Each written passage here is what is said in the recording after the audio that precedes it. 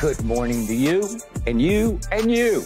It is time to skip the BS, time for Undisputed, time to talk about the hottest team in the NFL, the Dallas Cowboys, with my two favorite Cowboy bashers, Keyshawn and Sherman. Good morning to you both. What's happening, Skip, man? How the hell are the Cowboys the hottest thing in the National Football League? I'm glad you pushed back on that because I'm obviously exaggerating with the hottest team. The Cowboys, of course, barely beat the Chargers after getting, quote-unquote, buried by the 49ers, 42-10. A score that will live in infamy in Cowboys team history, but that's the point. There it is. Richard Sherman, let's start with you. Do you like or have a problem with what Micah had to say? I got a problem with it, Skip. I got a problem with it. He doesn't want to get bashed by the media. I got a simple, very simple solution for you, brother. Don't get beat by 32 on prime time. You won't get bashed by anybody. You win that game, nobody. If you lose that game by 7, nobody really bashes you. They say, hey, y'all got beat. It is what it is. You played well. This happened. If you get a sack in that game, they say, hey, Micah Parsons played well. He did his thing, made a huge impact on the game. If Dak Prescott throws 3-4 touchdowns in that game, they're not criticizing Dak Prescott. They're saying, hey, Dak Prescott played a really good game, strong game. Something else is the reason they lost that game.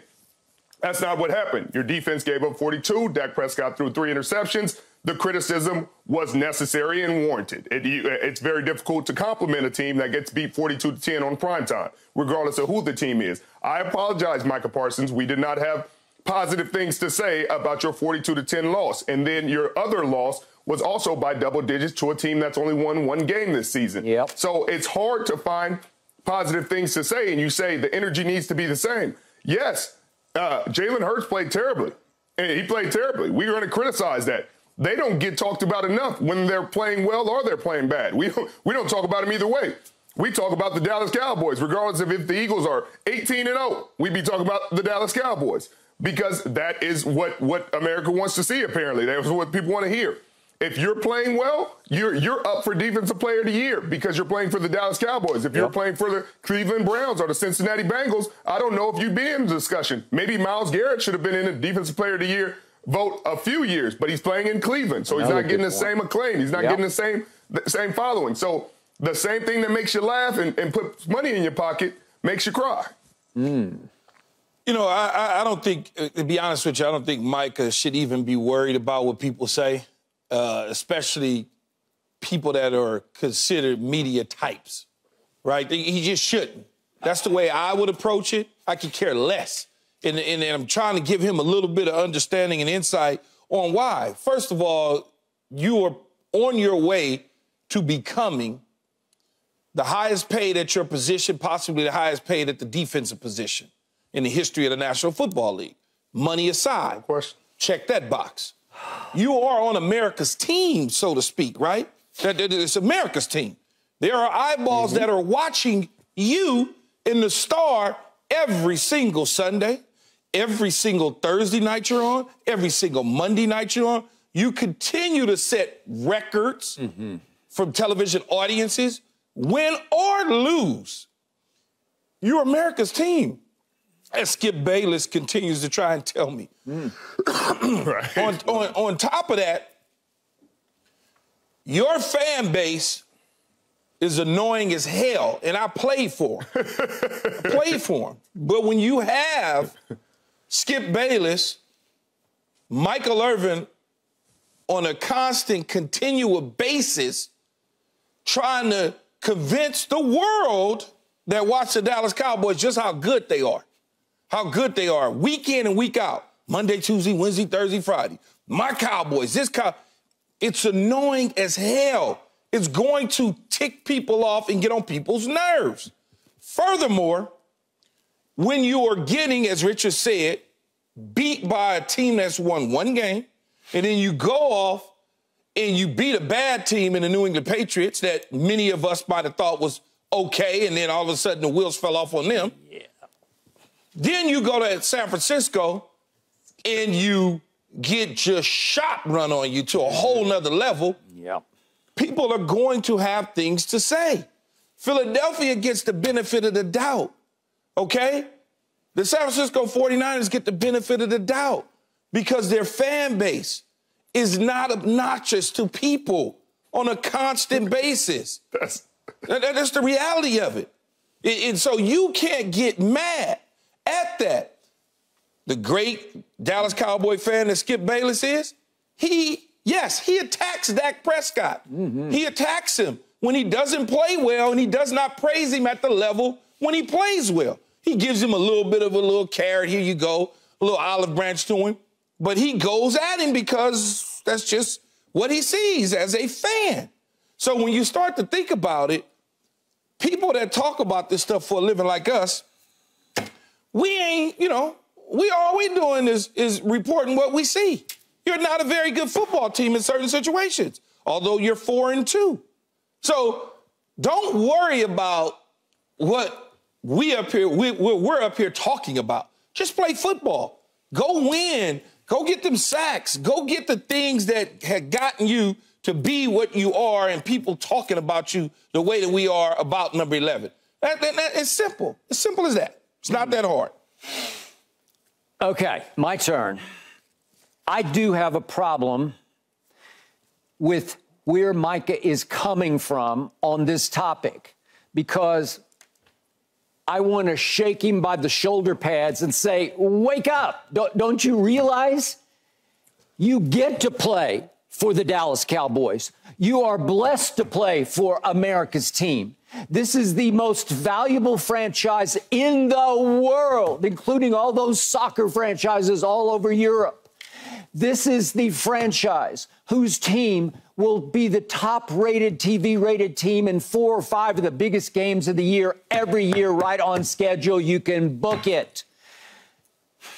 I love Micah Parsons, but he's still got a lot of kid in him.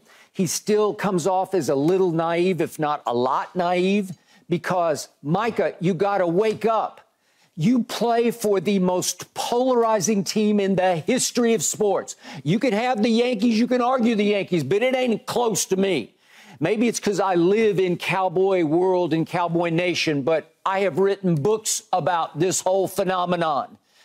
Nothing in the history of sports is like the love and the hatred inspired on a weekly basis by the Dallas Cowboys. There's some dynamic around them where you have to ride the most mind-blowing roller coaster in the history of roller coasters because it's going to roll on and on and on week after week. They are going to, when you least expect it, go to Arizona and lose to the sorriest team on their schedule in a home-away-from-home game in Phoenix. And then they're going to bounce right back when these two Cowboy dislikers, I won't say haters, dislikers, say, oh, Belichick's going to run the ball down their damn throats. And they'll rise up and win 38-3. And then you say, oh, Super Bowl, here we come. And they're going to go out to San Francisco, and my quarterback is going to stink even worse than he did in the 2 playoff losses to the San Francisco 49ers. And they're going to get beaten what felt like 49-10 by the 49ers, but it was 42-10 in your measuring stick game, your biggest game of the year on the biggest stuff. Stop it. It's who they are. Micah, you got to wake up and grow up and wise up to what you're part of.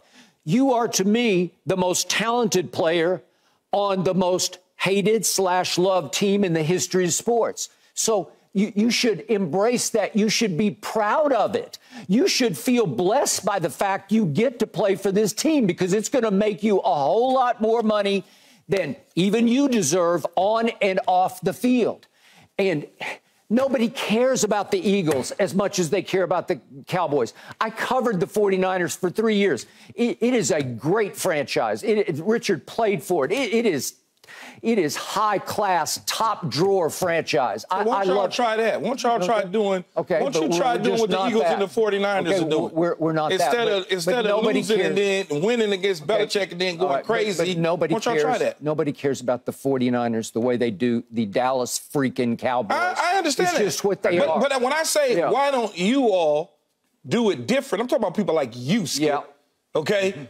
Because you boasted, along with Michael, after you beat Belichick.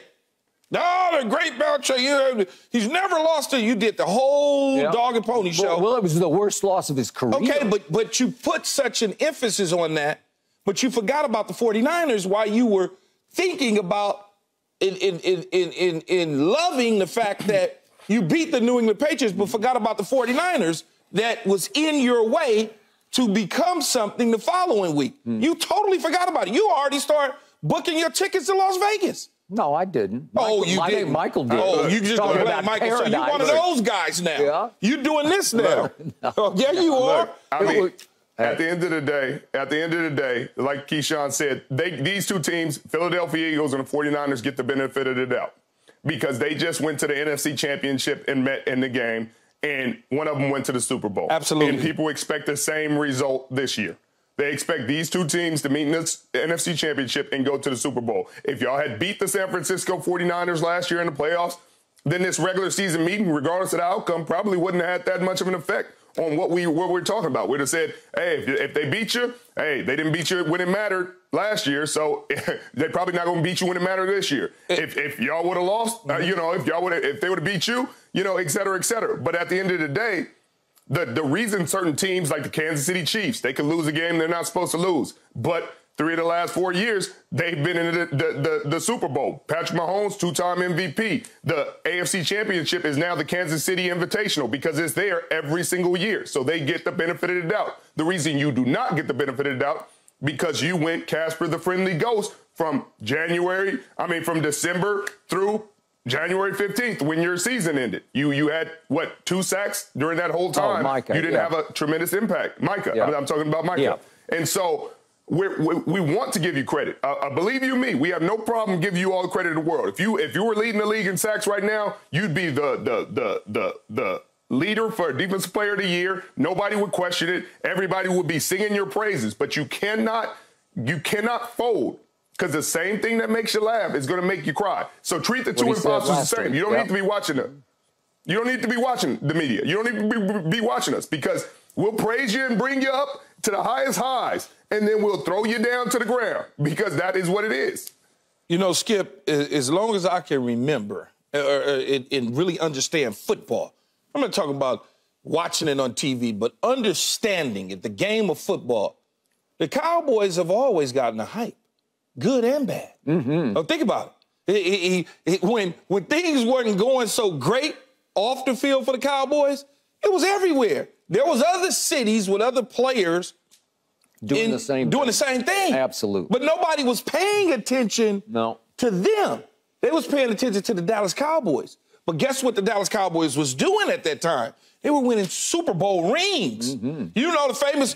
How about them Cowboys? That was it. That was America's team. They have played in 8. Yes, but I mean, since I've been able, I don't even remember the Starback years because I was a puppy. I don't remember that. But I mean, as long as I've been able to understand the game, the Cowboys have been on both sides, good and bad. But what happens is, they won. They haven't won. Okay, they haven't won because if you were winning on a consistent basis, like let's call it the Kansas City Chiefs, the Pittsburgh Steelers. Pittsburgh Steelers could argue that their franchise, and you're a historian of this NFL stuff, that franchise of the Pittsburgh Steelers is just as big in the NFL game as the Dallas Cowboys. But they win consistently. They go to Super Bowls. They've been in the playoffs. The Cowboys ain't one and done, as Richard said. Okay. So can't get mad. Okay, but you have to understand, for decade upon decade, this team, because it loses and wins so spectacularly, it detonates the biggest overreaction in sports history, good or bad. You two have been victimized by it just this year. When have they won that was spectacular? Win spectacular? You said they win spectacular. Last time they won spectacular was with Michael Irvin and him in Detroit. They just keep doing it. What was opening night this year? What happened? Skip. What happened on opening Sunday Night Football? Help me out. Help me out. That is not spectacular. 40-0 at the Giants, who were in the playoffs just last year. Okay, you can say it now. Wait.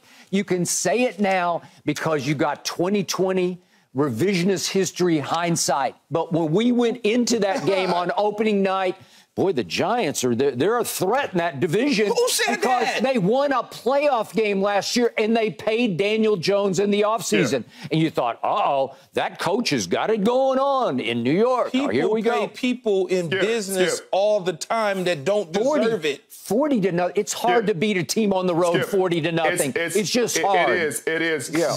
But at the same time, we got to keep things in perspective because you guys haven't had a spectacular win. That's why the San Francisco game was so important. That was your measuring stick. That was your chance to have a spectacular win. Okay. And you guys laid an egg. Okay. And so if that game was reversed, and the Dallas Cowboys beat the San Francisco 49ers 42-10, Skip, we would be talking about, hey, no matter what happened, I mean, unless they lost 5 in a row, we'd be talking about the Dallas Cowboys are the favorite to win it all. I'm just telling you both. This is the history of this franchise. This is why it's so captivating.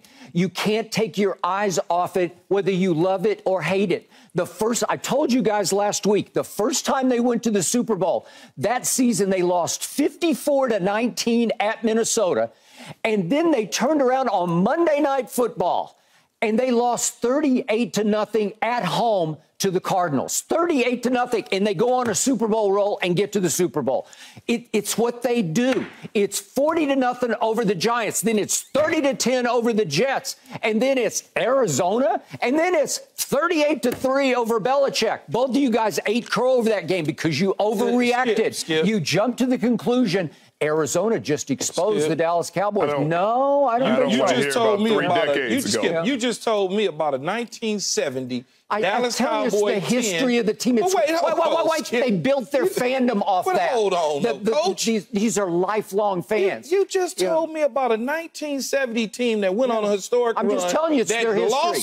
That lost to a couple teams and then went on a historic run. Okay, all right. Let me go back to their last Super Bowl team. During that year, that Cowboy team featuring Michael Irvin and Troy Aikman and Emmitt Smith and Deion Sanders, they lost twice to a team in Washington that was going to go 4-12. They lost both times. And North Turner knew them. But that's baloney. I know. What Michael do you mean? That's baloney. It's not baloney. Did Kellen Moore know him on Monday night? So now North Turner and Kellen Moore are in the same company? Well, I don't know. I know North way better than either you two do. I've lived with him. I know him. I don't want to hear about half a century ago, Skip. I don't want to hear about 3 decades ago. But wait, though. How about 1996? But wait, though. That's 3 decades ago. I was going to say to you, Skip, you mentioned 1970. I have a lot of respect for the history of the game, no question about it. But I also have recent history. Teddy Bridgewater went into Dallas 4 years ago, I think it was, when he was with the Denver Broncos. Okay, and unleashed on them. Mm-hmm. They ain't going on a historic run after that. You're making my point. They ain't going, but they didn't go on a historic run after that. Who saw that coming? Yeah, but that's what you said, though. Okay. You said when they lose this way, they go on historic runs. Well, they ain't going on historic run. Well, I'm just. We're still young in this season. It could happen. Skip, they're right now, Skip, they're on a historic run. They're on a historic run for a team that you think should be in championships for not making it to championships. Skip, they're on a historic run. They're, 30 years into it? 29 years into it? All right, let's go back. Let's try 2018, for instance. On a Monday night in the middle of the season, Tennessee came into Jerry World and took them all apart. It was humiliating. It was embarrassing. It was disgusting. And all of a sudden, when I least expected, they go to Philadelphia the next week. And they beat the Eagles, and they go on a roll that started feeling like it was a Super Bowl roll. And guess who they beat? They beat the Seattle Seahawks, featuring Russell Wilson at Jerry World in a playoff game. Dak outplayed Russell Wilson. And I thought, uh-oh, here we come. And they ran into the Rams, who were on their way to the Super Bowl, and it was a close game. But we lost out here where Keyshawn used to his old stomping grounds at the Coliseum. My point is, look at the rise and the fall, and the rise and the fall, and the roller coaster ride. But that's your problem, though. And that is why I'm trying to get you to understand that's your problem. Just because they go up, y'all start going crazy. And Micah is complaining about this because you get overhyped. People like you start to go crazy and wearing your jersey, watching the game, and putting the deep emotions in it when you know good and damn well they're not going anywhere. But you keep doing it. So what you do is you alienate and you tick people off by doing it instead of letting it, as I've been telling you since I joined the show, you and Michael. Relax. Let it grow a little bit. Let it materialize a little bit. You two overreact when they lose. You're just as bad as I am. No, I'm not overreacting when they lose. If you didn't go to Super Bowl, I wouldn't need to react the way I do because I have to keep your expectations in line with what the team actually is. No, and keep it sounds like a hater, but it really is only realistic expectations. This team is probably a divisional team at best right now. That's their ceiling. I'm saying it at the beginning. I will continue to say it, and everything I've said and what they put on tape tells me that. So it's like you make me out to be a hater because I'm saying, hey, when they don't play well, they didn't play well. When they play well, they played well. I give them credit when it's due. But at least if you keep saying... Hey, Keyshawn gave me credit. When Dak stinks, I say he stunk. He stunk against the 49ers in both the playoff games. You say it all the time, even when he played good. That's not true. He played good this past. He played good against the Chargers, and you were like, well. What do you mean? When he plays good, I was his biggest fan. Biggest fan. When he played well against the Patriots, when he played well against the Jets, you were still saying, I still don't think he can get us to the Super Bowl. Just real quick to sum this up. Keyshawn texted me a picture. It's a couple of weeks back. Remember the Eagles were playing at SoFi against the Rams. If we could flash it up real quick, it's some Eagles fan. He's got on a 93 jersey, and on the back of it, it says, Dallas sucks. Oh, yeah, I sent you that. Okay. And it's funny, but here was my point back to Keyshawn. No Dallas fan, no self-respecting Dallas fan would ever wear a jersey on the back of which it says Philly sucks because we're above them. We don't care about Philadelphia. Okay, we don't even care about San Francisco. So guess what? Guess what? Won't you tell that to Micah Parsons then? Won't you let him know that? I just told him that. You should specifically tell him we are above all that. Because we are better than that. Because clearly others are worried about other teams. I got it. I'm trying to educate him. So are you. Well, I need to educate you, Skip. The definition of insanity is doing the same thing over and over and expecting different results. Skip, you've seen the story start off the same and end the same every year, whether it's Aaron Rodgers sending you home, whether it's the Rams sending you home, whether it's the 49ers sending you home. Okay, Richard, you don't understand. I grew up with this team. I've watched it go to 8 Super Bowls and win 5. I'm good. I am... No, you're not. Yes, I am. No, you're not. Yes. Now you just sit up here. If we didn't erase the last 30 years, but wait, Richard, he getting ready to sit up here blatantly, and I don't want to call him a liar, but in this case, you get ready to lie to us. You look at us right in our face. I went to 8, I won 5, I'm good. If that's the case, I'm acting like you act. I have known the mountaintop in ways that very few fans have. Okay, so why don't you act like it then? Okay, what are you talking about? I do act like it. It's why I can't. Why I say Dak stinks, because we don't do mediocre. I'm sorry. All right, let's change subjects and gears. We'll get back to Micah here in just a few minutes. But wait, Julio Jones just signed with those Eagles? Oh, here we go. Y'all have lost another player y'all could have used. No mercy, no mercy, no mercy. Thanks for watching, Undisputed fans. Do you want more highlights from the show?